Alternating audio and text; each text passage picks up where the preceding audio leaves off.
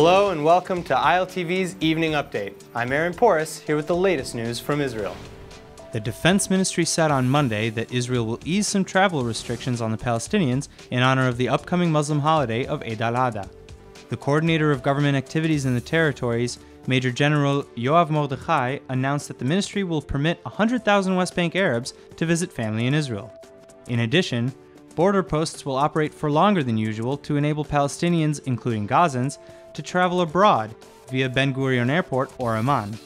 Goods will be permitted to pass through checkpoints as late as 7 p.m., and as in the past, married men aged 45 and above and women over 30 will be permitted to pray at the Al-Aqsa Mosque on the Temple Mount. For Gazans, permits to visit the Jerusalem holy site will only be provided for those 60 years old and older. Eid al-Adha, which is marked by some Muslims with the Hajj pilgrimage to Mecca, is slated to begin on or around September 12th. In other news regarding the Defense Ministry, Defense Minister Avigdor Lieberman is set to meet in London on Wednesday with U.S. Secretary of Defense Ash Carter.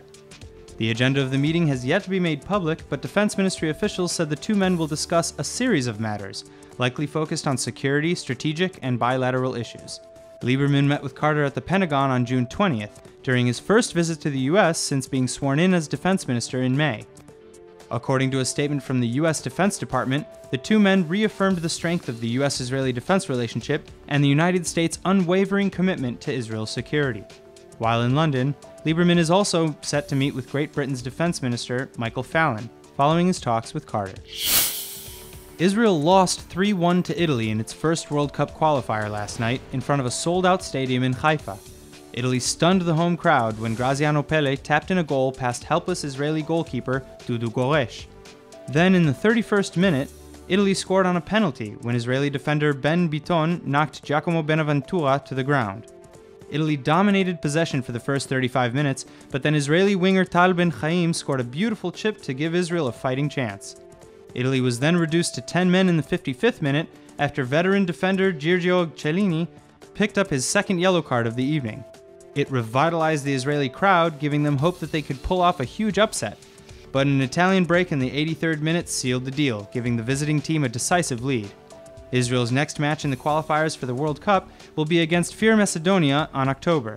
The World Cup will be played in Russia in the summer of 2018.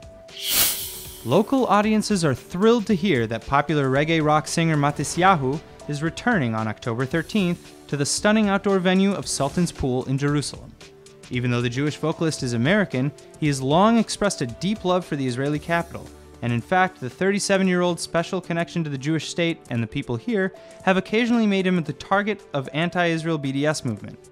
Fans who want to attend the live show can already book their tickets by calling Bimot at *6226. It's been a year since his last concert in Jerusalem, and we just can't wait. That's all for now. Stay tuned on ILTV.tv for our main daily broadcast playing after this. I'm Aaron Porras, and see you tomorrow with our morning briefing from Israel at 8 a.m. Eastern Time.